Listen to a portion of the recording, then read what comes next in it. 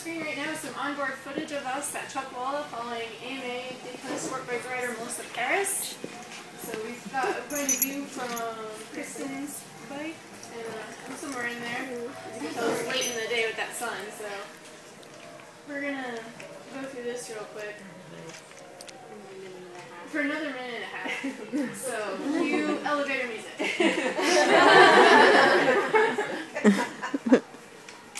Basically, this is just going to give you an idea of what it's going to look like when you're out there on your bike experiencing the track for the first time.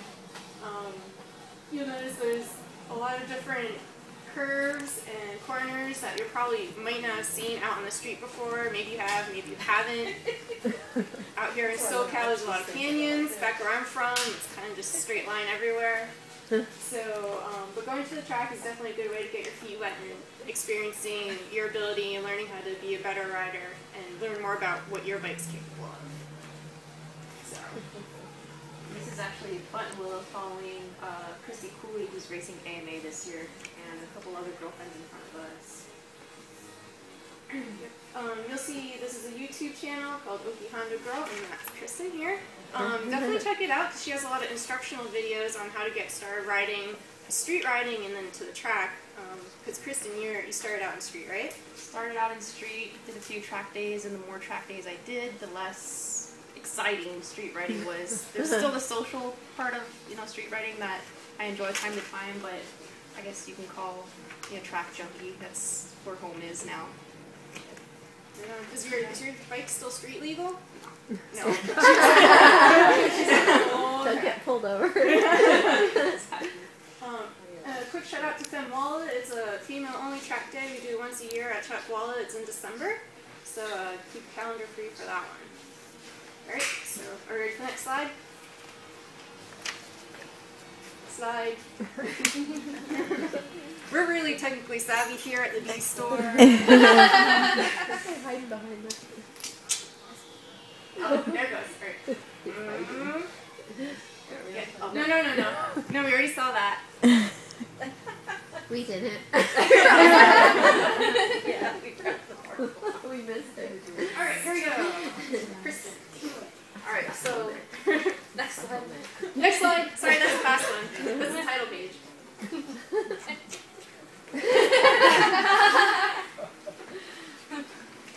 Yeah. Alright, so why do track days? First, there's the whole safety aspect. It's a closed course. You can see through all the corners. You have corner workers that communicate with you to let you know if there's a rider off the track or if there's debris, which doesn't happen often, but they're there to let you know, hey, something's coming up, pay attention. There's staff and control riders, which two parts to that. Control riders kind of make sure everybody's in check, you're riding in the right groove, everybody's passing respectfully, you're on the right line. And a lot of I think most or all of the staff or control riders at the different track organizations are there as instructors as well. Some track days they'll approach you and see, hey, I see you're riding this way, why don't you follow some of my lines and see, I see some things you can work on. Second reason, building skills that you can't do on the street because of safety reasons really. To test those skills out, new techniques that you picked up from these instructors and full staff riders that helped you out. And mostly really because it's fun and you get to meet a whole lot of cool new people. Like we mentioned earlier, Femwalla, I met a whole bunch of cool new chicks, and there's like this, I guess, like stigma that you think like these girls are on bikes and they're scary and they're intimidating and they're probably really mean, but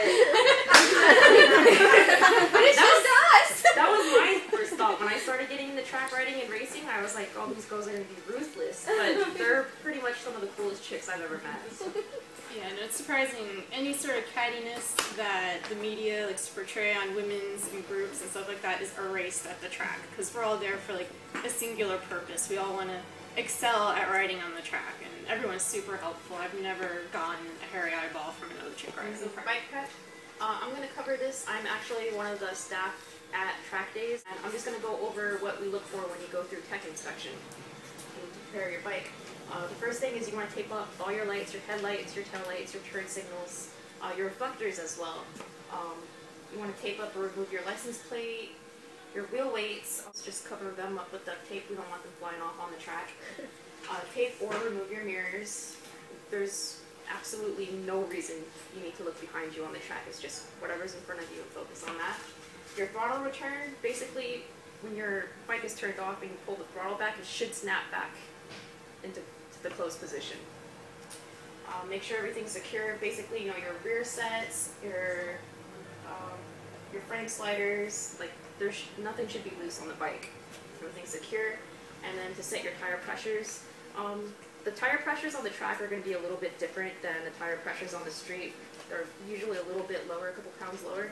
Usually at most of the track days there will be a tire provider, whether it's Pirelli or Michelin, Dunlop, and no matter what tire you're running, they can give you a good idea of what you should be setting your pressures at. Alright, rider prep. I've been playing dress up all day long with these mannequins, so I can't wait to talk to you all about it. So when you go to the track, you got to be covered pretty much head to toe in leather. It's just the safest material out there to protect you when you're going at fast speeds on asphalt. So you got a couple options. You've got one-piece suits, which are pretty popular. You have two-piece suits, so these guys will zip together. And then you can also use kind of like a street jacket zipped to a street pant. This is still track worthy as long as you are connected here. You'll notice a lot of these suits will feature knee sliders. As you get better, you'll find that you will be scraping your knee on asphalt, so you'll want that to protect yourself. You'll also notice almost all these suits will come with hard armor in the elbow, in the forearm, in the shoulder, and in the knees. For further protection as far as armor goes, sorry, walking here. We make a whole variety of kind of armor you can wear under your suit. We have chest protectors, we have hard shorts with some more hard protection, and a back protector, which is really kind of a safety feature you should even consider for your street riding. Beyond that, you want a helmet. I suggest a Snell or ECE rated helmet. You want gauntlet style gloves that are long with hard protection on the knuckles there, and you want boots that are high boots and have some ankle protection on them, and preferably with some toe guards and knee sliders and stuff like that. So, and that's the end of it for rider prep. Don't forget your Under Armour too. It makes getting in and out of sticky leathers much easier. What to expect at your first track day. This is pretty much how the schedule goes. You go through registration, you sign a waiver pretty much saying that you're not going to sue anybody at the track if anything happens to you. The tech inspection, which I went over on how to prepare your bike for the track. The riders meeting is basically where they go over, what to expect for that track day. They'll go over what the ride format is. Most of the track day organizations will run a 3-group format, run 20 minutes each, beginner, intermediate, and advanced. And then I know SoCal track days, and there are other track organizations that just run open sessions, so the track's hot all day, except for maybe an hour for lunch. They also go over passing rules within the groups, as well as what the different flags mean. The flags are a little bit different for each organization, but they basically stay the same, so it's pretty easy to remember. And then a lot, if not all, of the track organizations also offer a new rider school or orientation for first-time track riders. Basically, you'll get a sighting lap, 2 sighting laps, figure out where the corners are, what they look like, and that's kind of where you meet your instructors too. Yeah, a beginner's riding school is definitely recommended if you haven't been to the track, but I've done it, Kristen's done it. Pretty much everyone does it. They kind of hold your hand through the process so you don't feel overwhelmed. Your first track day can be kind of intimidating, especially when you're not knowing what to expect, so having someone there to coach you through it, I think it's really beneficial. You're out in the elements. You should go there expecting, no one's going to help you, and a hailstorm can come, or snow can come. You just be ready for anything. Some tracks are really well equipped, and they have garages, and they have bathrooms, and they have showers, and some don't. Some don't even have power. Alright, so go out there kind of expecting anything. The definite must-haves are up here. You need some sort of shade, easy up, or maybe an umbrella, or maybe share with someone for shade. Bring some chairs. It's nice to sit on something other than your motorcycle, because you'll be pretty tired of that at the end of the day.